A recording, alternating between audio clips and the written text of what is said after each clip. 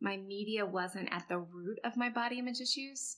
My media was affecting my body image issues. There's lots of studies out there to prove it. Hey, it's Heather Creekmore. You're listening to the Spring Break Free, a special series we're doing throughout April and into early May to help you break free from body image issues. I hope you've been following along. These are the episodes where I think this course gets really good. If you've missed anything this far, catch up and listen to these episodes. I think they're really going to help your body image freedom journey. Also, if you are benefiting from this course, let me tell you about something else you may benefit even more from. That's the Refocus 21 program. We've offered it several times already, and it has been a huge hit. Women are loving the content there. It's now 21 days. It's all online. It used to be on social media. Now it's all online. You can do it all through my website at comparedtowho.me. So you get to interact with other women from literally all over the world as you improve your body image together. Now, this course has content from me about body image, renewing your mind, taking thoughts captive, how to really win the war in your mind. But it also has content from my friend Erin Carey, who's an integrative nutrition coach. And she doesn't talk about dieting and food and all those things. Chances are, if you've been on as many diets as I have, you know about that stuff. You know about nutrition. You know about calories and macros and all the things. Instead, Erin talks about finding peace with food and how to create healthy habits around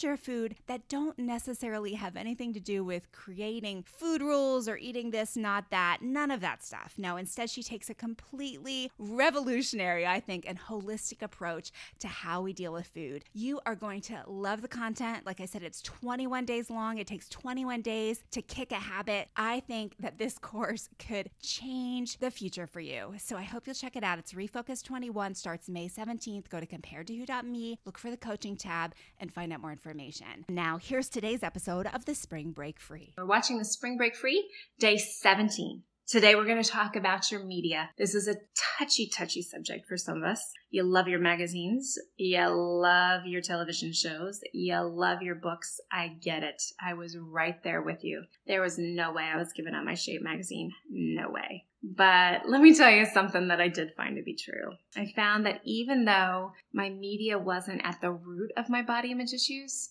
my media was affecting my body image issues. There's lots of studies out there to prove it. But today I just want to encourage you to actually believe it and take it seriously. One thing I like to do when I speak to groups is I like to ask this question. If your husband, for those of you who are married, was struggling with lust, would you buy him a subscription to Maxim or Playboy magazine for Christmas? And all the women kind of blush and laugh. No, that's ridiculous. Of course you wouldn't. Why? Because buying him that magazine would trigger thoughts for him that are neither what? Healthy nor holy. 2 H's, healthy or holy. Right. So let me ask you, when you watch The Bachelor, oh, I know that hurts, I'm sorry. But when you watch The Bachelor and you see those 20 women parading around the hot tub in their bikinis, are your thoughts holy and healthy? Are your thoughts about how you look or how they look, or are they edifying to your soul at all? I'm going to argue that they're probably not. When you look through those fashion magazines, how do you feel afterwards? Do you feel good? Do you feel praise God, all glory to Him? I'm ready to go do whatever He has for me? Or do you feel like I do after I've spent an hour reading a fashion magazine? I feel like I need to go get liposuction and buy new clothes and find someone somewhere to give me an extreme makeover. Right? They suck the life out of us, y'all.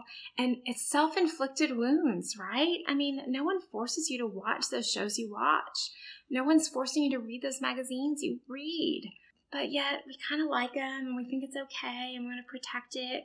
Well, friends, just if you're married, I hope you get this, but just as you would feel strongly about your husband not reading and watching pornography, I think you need to internalize this issue and take it just as seriously for yourself. If you are looking at things and reading things and watching things that do not cause thoughts that are holy or healthy for you, then you need to cut it off. You need to get serious about it. So today I'm just going to ask you to sit with that. Think about what you are consuming media-wise that's dragging you down. Psalm 119:37 says, "Turn my eyes from worthless things and give me life in your ways." Y'all, this trash media is death. It's not like a little poison won't hurt you. A little poison will hurt you, friends.